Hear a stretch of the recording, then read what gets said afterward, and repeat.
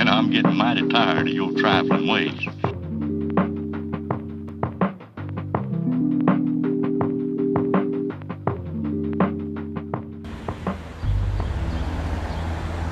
I've just arrived at Abbot Kinney, and the weirdest thing, like an amber alert that seemed to come through all of the alarms in the area or everyone else's phones.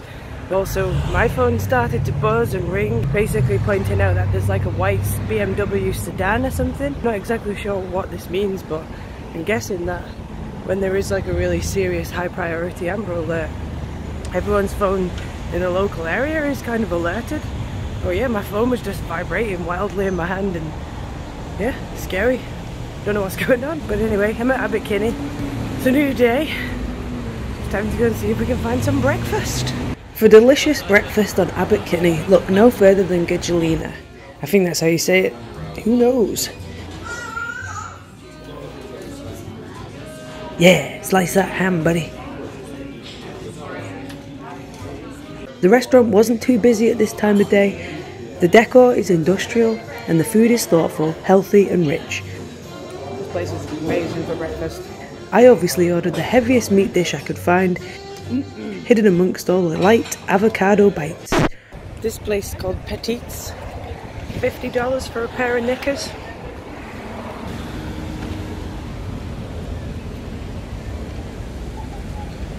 So there is all kinds of high-end shops here. There's all kinds of really awesome graffiti too. But yeah, it's kind of like a hipster upmarket Haight-Ashbury, where everything costs about 4 times as much. So that was an awesome lunch at Kreation. They actually specialise in like super healthy juices and salads and wraps and things, but I actually went for the super healthy chicken bone broth, which is just a clear broth with some cilantro and turmeric and a few things like that, which are really good for you. It's good for the immune system, so I enjoyed that. And I also had the forbidden black rice, whatever that is. It's just basically like black rice with vegetables. And I also went for like an apple mint sort of mango squeezed juice, which is just super refreshing on a hot day. This place is clearly very popular. It's always packed to the gills and recommendable if you need an immune system boost. Flippin' millionaires. Yeah, there she goes. Yep, sod it, onto the pavement. What a prick. At Wells Leather Goods you can get a custom embossed leather item. We decided to get a belt with a reference to our favourite TV show, It's Always Sunny in Philadelphia. And you load the letters in there. Cool. Put it in position, and then you put your hand in there. And yeah. What's the longest word anybody's ever had on there?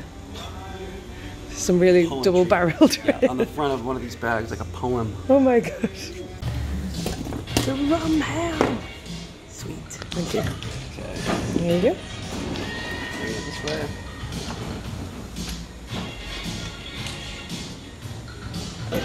Beautiful. Unbelievable. Oh, that is good. The rum ham. Awesome. You made us very happy. This is the silly one of the day. So the graffiti and artwork around here is really cool. I'm enjoying this like 3D graffiti with painted MDF boards attached to it. The colours are really vibrant. This is a mango chicken bowl from Lemonade. The pieces of chicken are really nice and fruity and sweet. Kind of has a crunchy sort of skin as well on it. Brussels sprouts over there. Oh, you can actually mix 2 different varieties of lemonade, and I have this is a blood orange lemonade and a mint and cucumber lemonade mixture.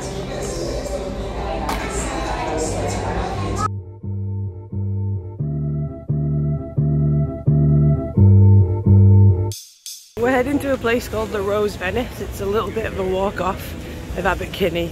Apparently the food is really good. I think it's popular. But yeah, let's go and get some brekkie.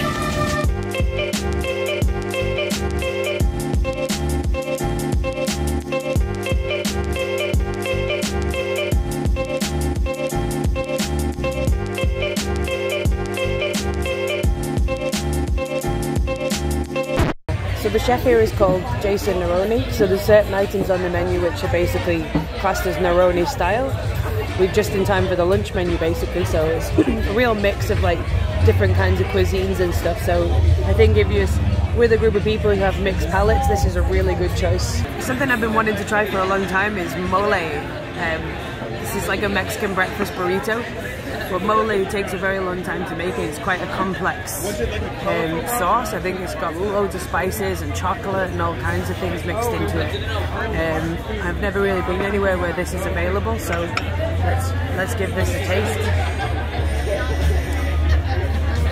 Ooh, this one tastes very peanutty. It's almost like a satay flavour. That is really good though.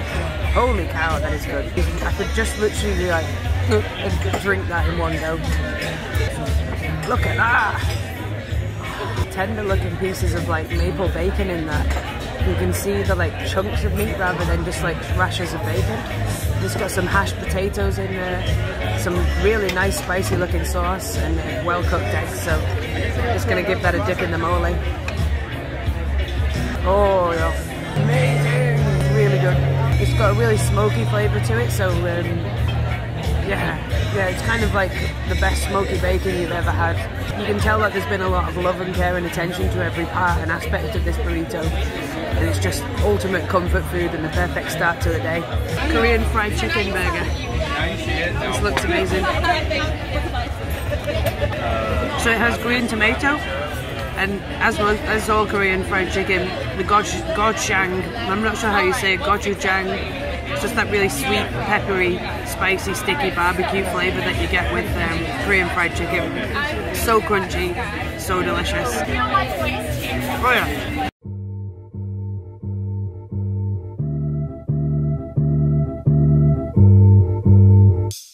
What does baby want? Does he want his teddy bear? Oh! Currently at Gold's Gym, which if any of you have seen the Arnie documentary, this is where he pumped iron and became a star. Put that cookie down! No!